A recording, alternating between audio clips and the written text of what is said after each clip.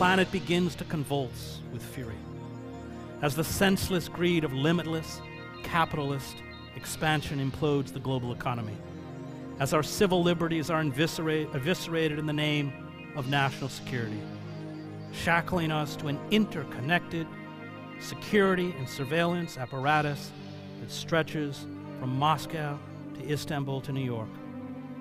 How shall we endure? How shall we resist?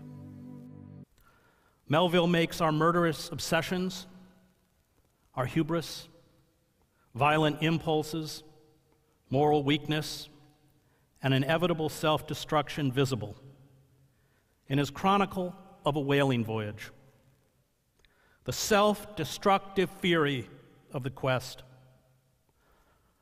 much like that of the one we are on. And those on the ship, on some level, know they are doomed.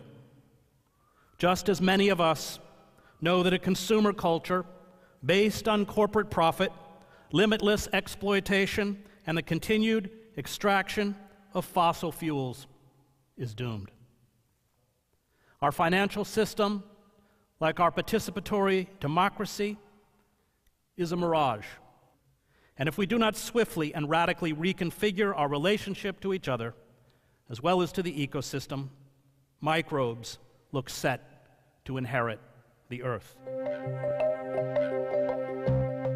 They know that, as Immanuel Kant wrote, if justice perishes, human life on earth has lost its meaning.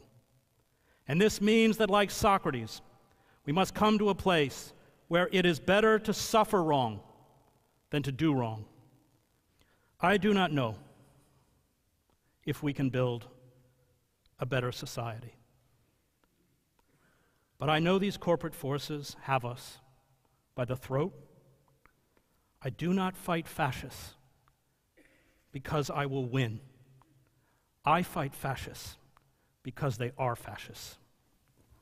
And this is a fight which, in the face of the overwhelming forces against us, requires us to embrace this sublime madness, to find in acts of rebellion the embers of life, that the fight for life goes somewhere, we do not know where.